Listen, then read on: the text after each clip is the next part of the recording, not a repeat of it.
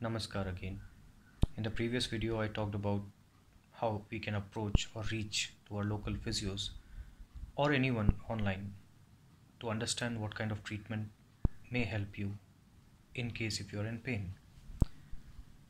Now, I would like to talk to you about a very simple thing that we sometimes feel that we can find the same on internet and follow that, and that may help us reduce the pain.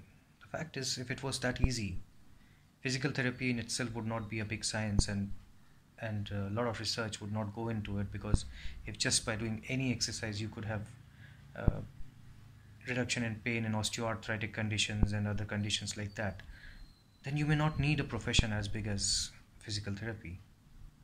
The fact is, you need to be sure that you're consulting the right people, you're understanding the kind of pain you have, for what reason you have it, and what may be the specific, very specific treatment, or at least the management temporarily from home. Do not fall prey to wrong information on internet. Thank you.